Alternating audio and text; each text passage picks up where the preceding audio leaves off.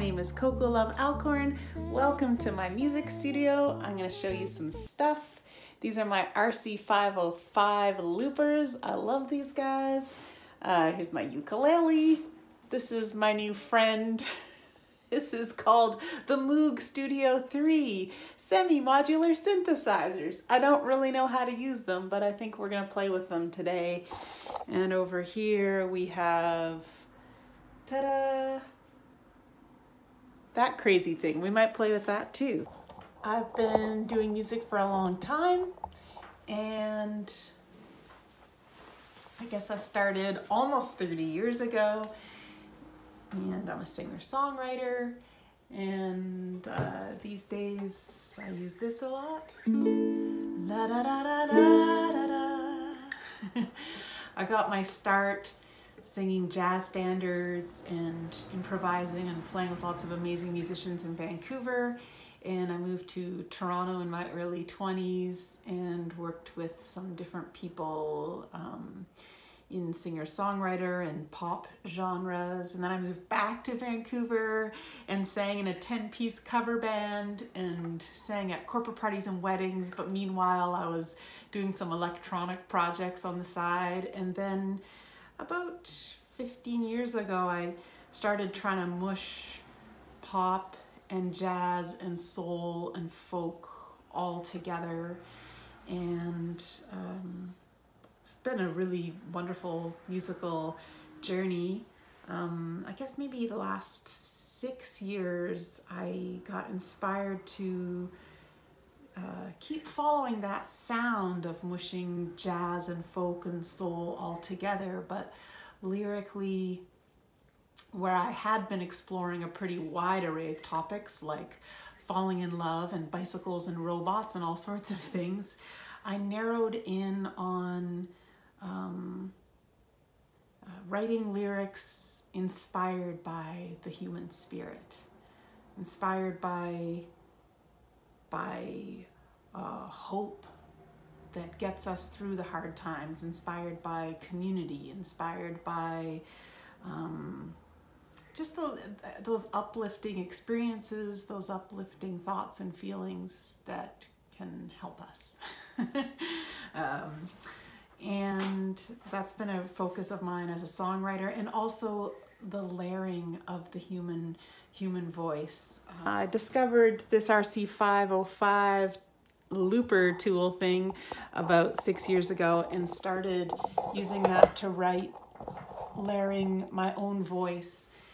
And it's been an amazing tool for me, and it also led me to connect with the choir world. I wrote songs using a machine to try to emulate what multiple layered human voices could do, and then choirs started covering my songs. So actual humans started singing songs that I had written with my machines to emulate humans.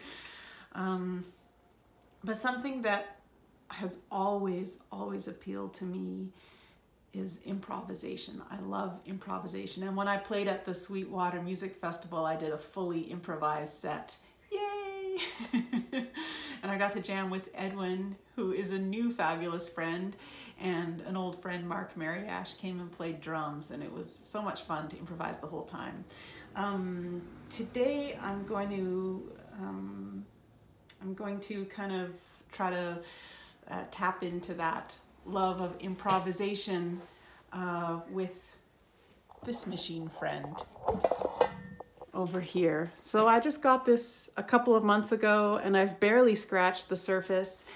And basically I can spin those dials and have it generate sounds, blips and bloops. I got this because I haven't been traveling as much the last couple of years, and I love being inspired by what I hear.